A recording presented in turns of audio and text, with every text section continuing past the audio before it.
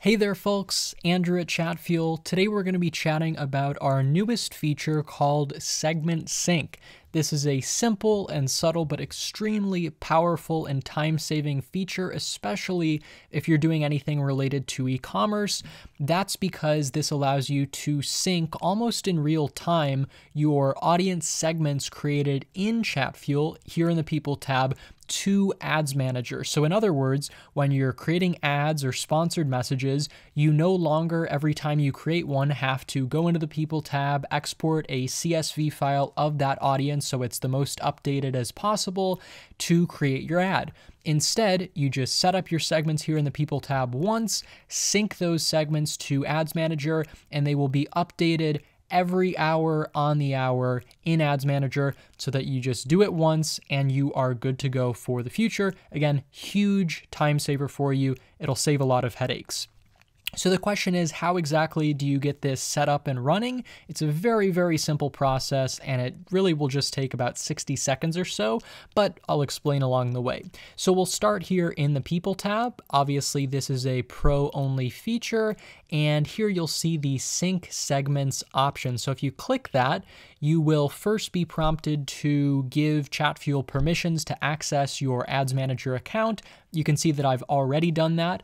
But then upon doing that and accepting the terms, you will select your ad account here. So here my ad account is called Verified, and this contains the Facebook page that I have my bot connected to. So make sure that you choose that correct ads account, or ad account, I should say. And then you will see a list of all your segments here that you've created in the People tab. You have some default ones and then any custom ones that you've created as well. So first, I'll explain kind of the icons and what the text here means, because you'll see a couple different options. First, down here, you'll see this qualified leads segment that I've created with this play button. So if you see the play button and no text next to it, that means that you have not yet synced this segment, meaning it will not show up. It's not created as an audience yet in Ads Manager. So if I click that, it will then create that audience. And again, that audience will be dynamically updated as users, as subscribers are either added to or removed from that segment in Chatfuel. Next here, moving on up, we have these two segments that I've created. You see they have a pause button next to them and the text live. This, of course, means that these segments are being actively synced in Ads Manager, and there's nothing to do here, right? They are being constantly updated every hour, and there's, again, nothing to do here. Everything is good. And then finally up here, you see that I've paused this segment to be synced. So you see the play button with the paused state next to it. And really the only reason, or one of the reasons why you would pause one of these segments, is just if you have a really long list of them, because Chatfuel here will only allow you to actively sync 10 segments at any given time. So if you want to sync more than that, obviously you can't. You need to pause one of the other segments here to do that. And a potential use case here is if you just want to sync an audience once, create a lookalike audience, let's say, then you can pause it and give more open slots to other segments that you'd like to sync. Okay, so we've said segment sync a lot here. I know it might be a lot to grasp, but at the end of the day, all you really need to know here is if you'd like to create one of these audiences in Ads Manager seamlessly without the need to export a CSV file, simply click the play button to start syncing it and you're good to go. And keep in mind, one other thing here is that if any of your segments have less than 30 subscribers, less than 30 users in them, you won't really be able to create an audience in Ads Manager. The segment will sync, but you may have issues running sponsored messages or click-to-messenger ads that you plan on running. Okay, so all that said, let's now hop on over into Ads Manager and show you how to use the audience. Now, this isn't going to be by any means a comprehensive tutorial on how to use Ads Manager or run sponsored or click-to-messenger ads. We have plenty of other video content on our channel showing how to do that, and I'll link some of those video tutorials in the description below. So at a high level, let's show you how this works nonetheless. I will start by setting up what that looks like. So I'll click Messages here as the consideration, continue, Then for destination, I'll change this to sponsored message. And just in case any new users are watching, basically a sponsored message allows you to re-engage your subscribers if they've fallen outside the 24-hour window. In other words, if somebody has not interacted with your chatbot in the past day and you want to send them promotional content, you need to send a sponsored message. So that's what we're doing here. You pay for it, but it allows you to re-engage users who are no longer active in your bot.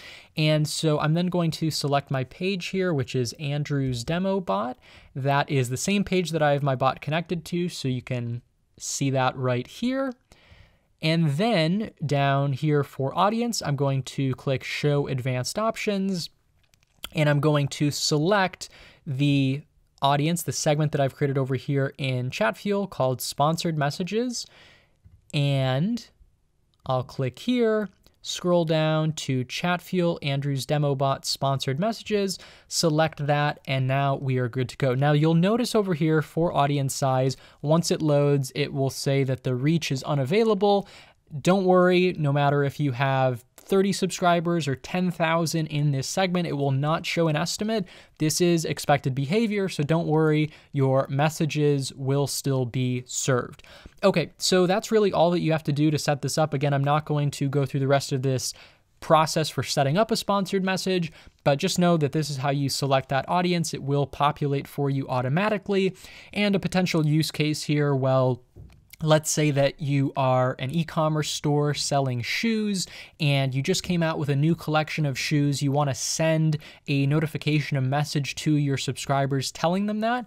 You can run this sponsored message and do that, deliver that message just like this. And again, the benefit here of using segment sync as opposed to using the old methodology of exporting a CSV file is that, again, it's updated every hour so that as you're continuously running this message, all the users you want to reach will be reached, and you don't have to manually update it by continuously creating a new audience and exporting that CSV file. So that's the value add here. You just create the audience once and you're good to go. You set it and forget it.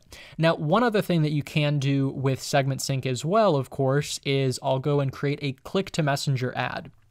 So this is a different ad type. Instead of sending a sponsored message, which is delivered only to existing subscribers in your Chatfuel bot, what a click to messenger ad will do is show an ad in the news feed. And this can be to your existing Chatfuel subscribers or anybody on Facebook for that matter. So you can take advantage of lookalike audiences here as well.